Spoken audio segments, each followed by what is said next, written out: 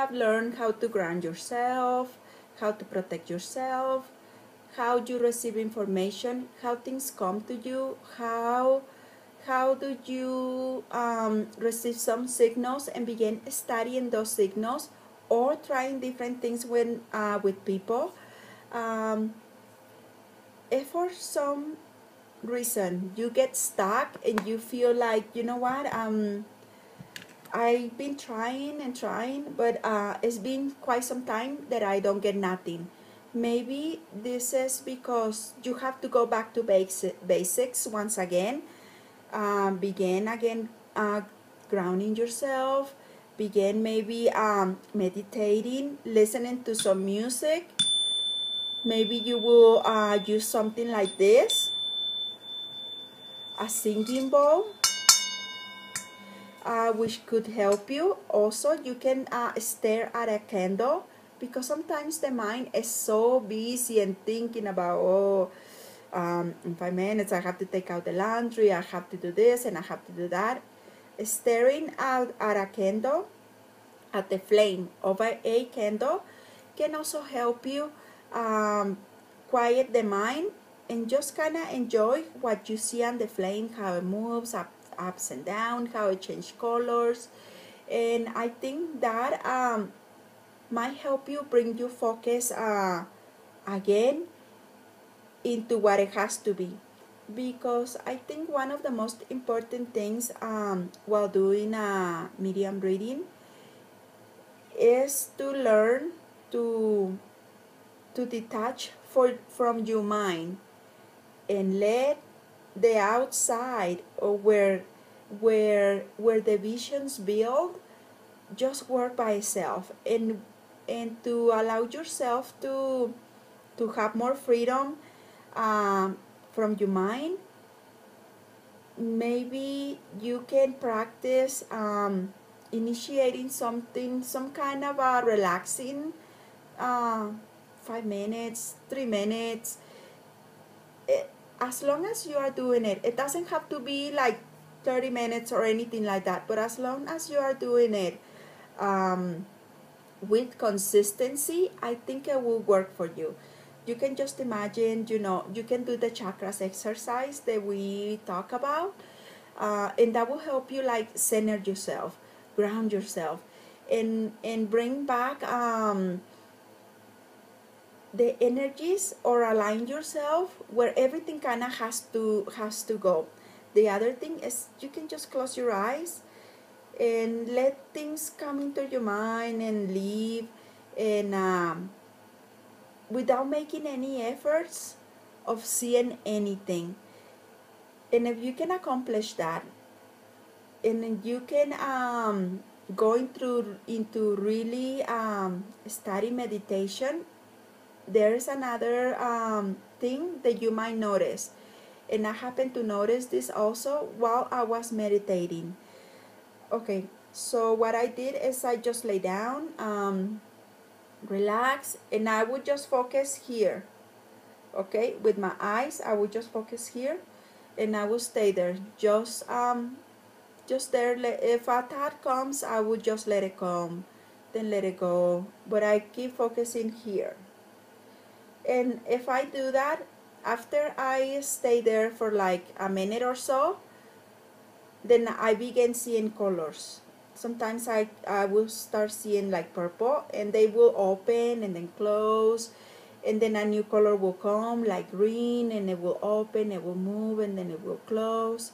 And maybe pink, it will open, it will close, it will go, and then purple will come back, and things like that. And to me, when this started happening to me, it was something new, because I asked a lot of other people, when you meditating, do you happen to see anything, or do you feel anything?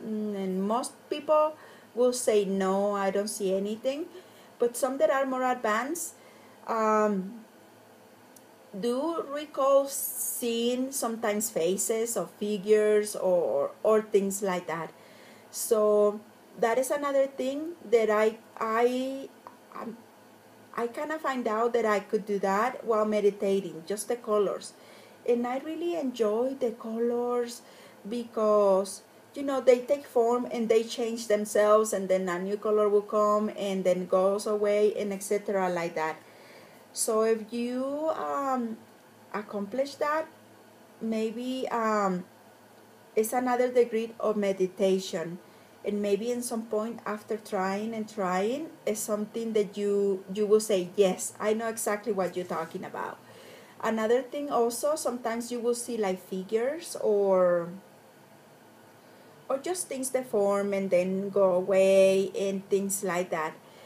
With that, I also remember a long time ago, I had like a dream that it was very special to me, because all I remember is I was in a room, and this room had a lot of squares of different colors, but these colors were extremely vivid, okay? And I can kind of see the color moving, the squares of colors moving, and I began feeling that I could manipulate these colors, like I could just with my mind say, okay, this color goes like brighter or more vivid, and that color will become more bright and vivid. Then I start seeing the floor, and it was also squares of colors that I can say, okay, I want pink to be like this and like that. And the colors, to me in this dream, felt like they were alive. And it was such a beautiful dream that until this day, when I remember it, it gives me that I don't know, it's like a sense of happiness, and a sense of oh, how cool that is, how cool, how beautiful, how undescribable it was, because um, I think that along the way, I had always feel like my past loved ones had kind of helped me or indicated me how to do something, even when I was very little, how to protect myself, and so many things that I had experience in my dreams that I'm like sometimes think, okay, I have no explanation for this, but it's wonderful. And I thank my past loved ones and the spirits that had come and helped me in these dreams, with guidance, because without that, I think I will feel like I will feel like I'm a little more lost, and I don't really know how to do it still. But thanks to dreams that I had, I had learned things. So that is why paying attention to your dreams, maybe having a journal um, about dreams is I will highly advise it, and it's very important for everyone. Also knowing what the meanings of the dreams are, what are they trying to tell you, is also important, because in your dreams, if you are already intuitive, or you know, you have a sense of, okay, I just know things, so sometimes I receive these premonitions and indications of things that are going to happen in a dream. It's important to notice, it's important to take note, because you past loved ones or spirits or angels is where they're going to come to also help you and guide you in your journey in life, teaching you things that there is no other way you could have find out and understand so clearly. So I advise everyone, pay attention to your dreams. Thank you for allowing me. That is all I have for now. I wish you all a wonderful day. Bye.